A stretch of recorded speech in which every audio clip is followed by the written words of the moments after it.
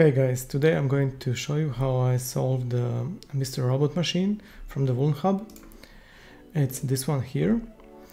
So it says that it has 3 keys and the level of the machine is beginner intermediate. Okay, so I already have the machine running in the VirtualBox over here. So we can start working on it right away. Okay, so let's open new terminal. And first what we need to do is find the IP address of the machine. So I'll run this command. And since I know my environment, I know that this is the IP address of the machine. So let's note it down. Okay, so we'll have to create another folder.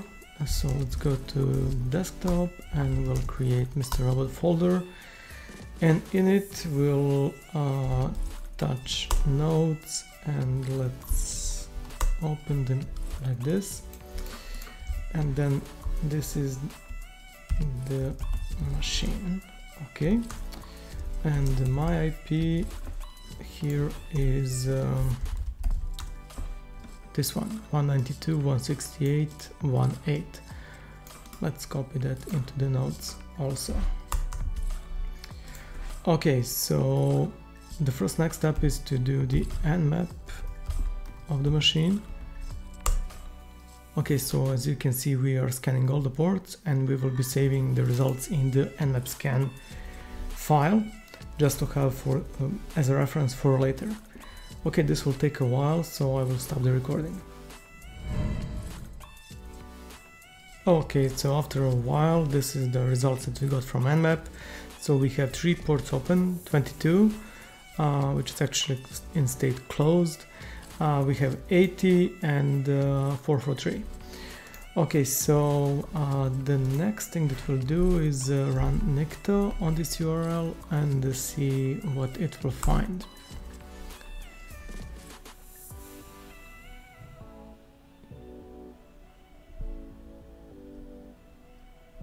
Okay, so the first interesting thing that nikto found is there is the existence of robots.txt. So while this is working, let's see what's in the robots.txt. So 192.168.1.2 slash. First, let's see what's on this URL. So let's see what kind of a site is that. Oh, sorry, it's .4. No, this is from some other machine. It must be cached. Okay, so this is the Mr.Robot machine. Not sure why it's still caching the previous machine that I was solving. Anyways, this is the Mr.Robot, so it has a very fancy website built here. And let's do the robots.txt. Yeah, so as you can see, there is a WordPress. Not sure this is still this is the robots.txt from I don't know why my browser is caching the previous results.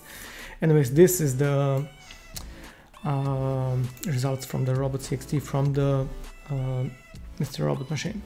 So we see that there are 2 files, fsite dictionary and the first key that we need to find.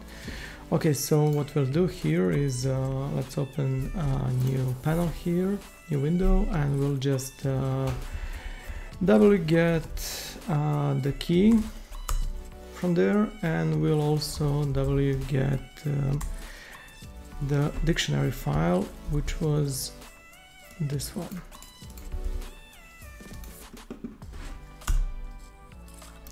Okay, so let's open it like this. So yeah, this is the first key. Okay, we can note it down in our notes here. So we'll say key 1, and this is the dictionary. So when you open it, there's a lot of files here. So if we check how many, so if we do if we get this fsite dictionary and we count the number of lines, we'll see that there is a lot of lines here, but if you analyze the file, you will see that there are a lot of passwords that are repeating. So what we can do here is we can sort this. Sorry, I already had a command here. So we can sort this F-Society dictionary file and just take the unique passwords and store them into the word list dictionary. And we'll do that. So if we now get this word list dictionary and check how many lines are in there, how many passwords, you will see that there is a lot less passwords in there. Okay, so let me see here if nikto found something else in the meantime. So it says that there is an admin, so let's check that. So if we go here and if we go to /admin, nothing. If we put something random, we see that we are on a WordPress site, which is good. So at least we know now that we are on the WordPress site. So what we can do next is, while nikto is working, we can do wp scan and try to find the usernames for this WordPress site. So we are enumerating usernames, but as we can see, wp scan could not find any usernames on this site.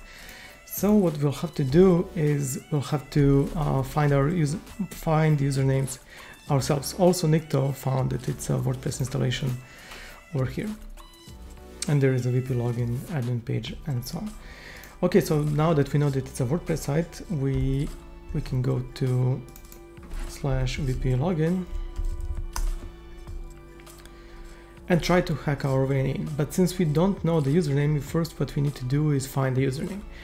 And there is a way to do that, since, for example, if we do like this, we see that it says invalid username. So until we get the username right, this will say invalid username. And once we have the username, it will then check just for the password. Okay, so we can use Hydra for this. So let me close this. So in our folder, we have the word list dictionary. So I already have this Hydra line somewhere in here. Sorry, it's not that one. Yeah, it's this one. We'll just use .4 here. So what are we doing here? So this is the URL of the machine. -L means that we are going to use a dictionary for usernames.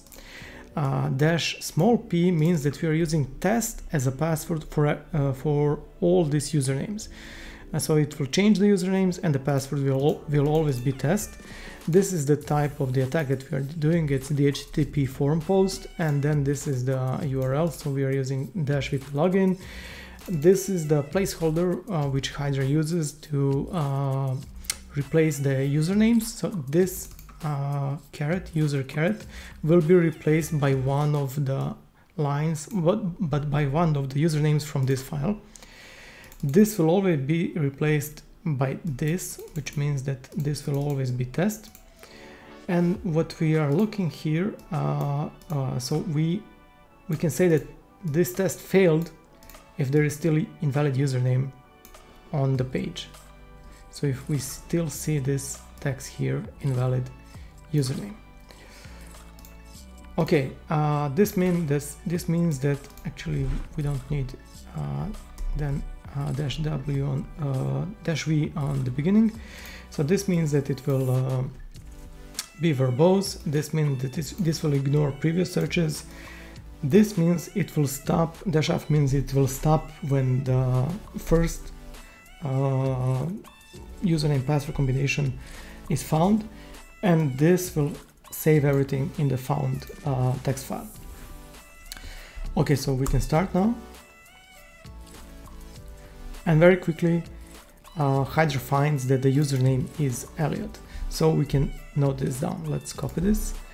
Let's oh sorry, we closed our text file, so let's go to desktop and notes. Okay, and here we will note that the username is Elliot. So the next thing that we have to do is crack the password with the also with Hydra. So what we have to do now is change this. So let's go to the beginning. So right now, so we'll not use the file, we'll use the just one username, which is Elliot, and now we will use the file for the password, and it will be our word list dictionary.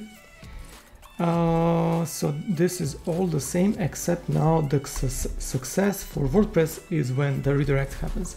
So we are looking for the location, and everything else means the same. Okay, so we'll start cracking right now. Okay, this might take a few minutes, so I will stop the recording, not to waste your time.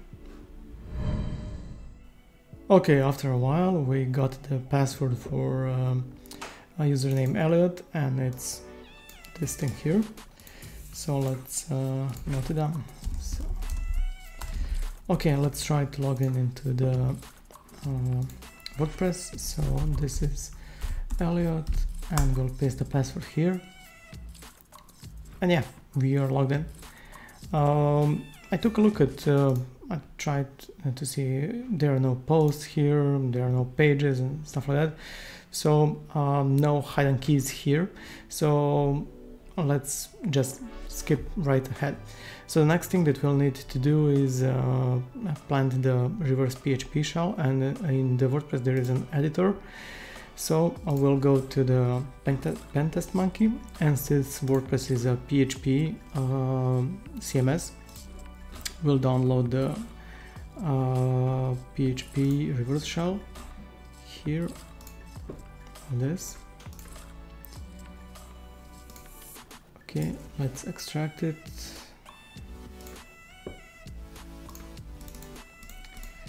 And let's copy it into desktop Mr.Robot here. Before we deploy it, we have to set up the IP address and the port. So let me just open this with Sublime.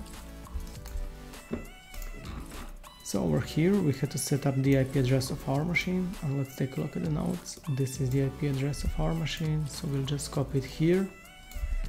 And for the port we'll use 4444.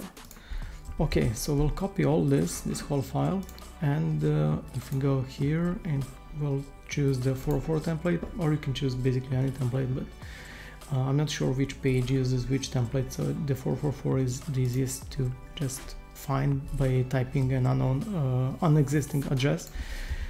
So yeah, we paste everything, we updated the file, and let's open the blog again.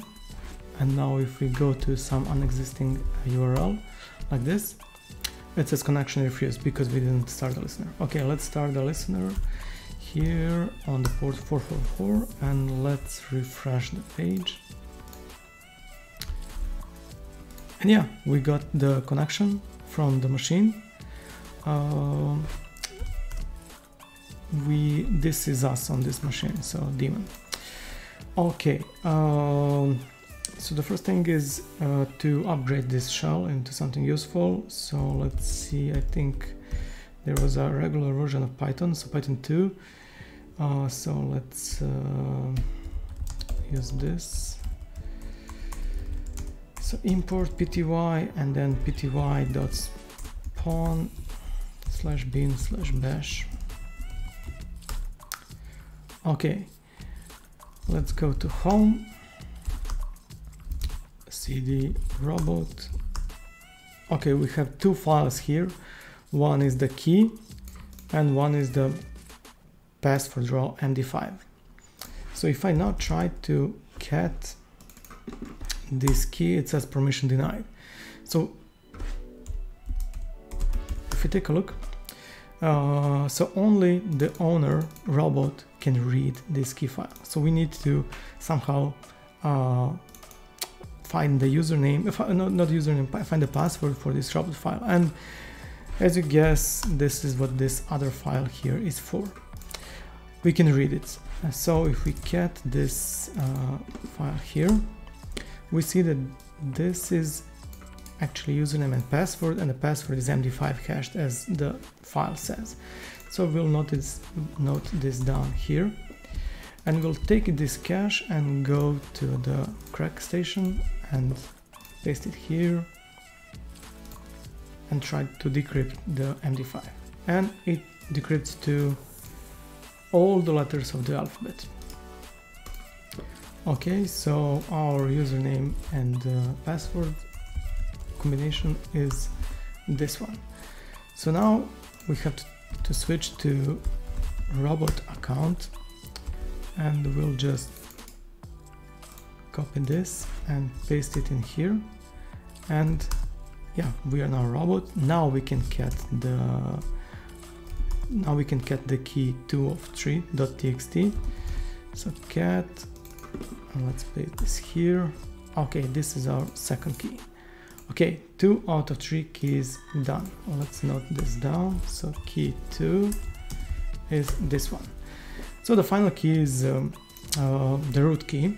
So we have to find a way to get into the root.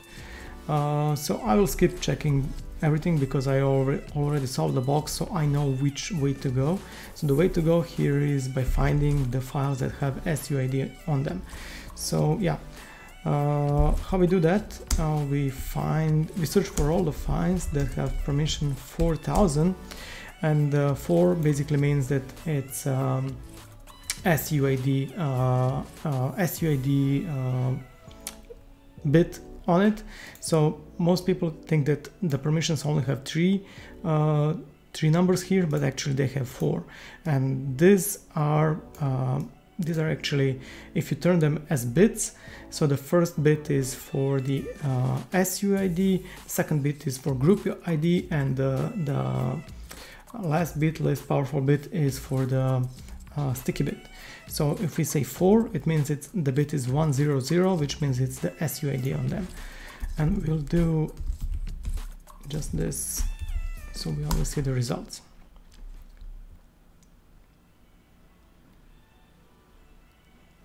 Okay, so among this list, this guy immediately stands out, because if you do this often, these are the files that you usually see on a lot of machines, but nmap is not.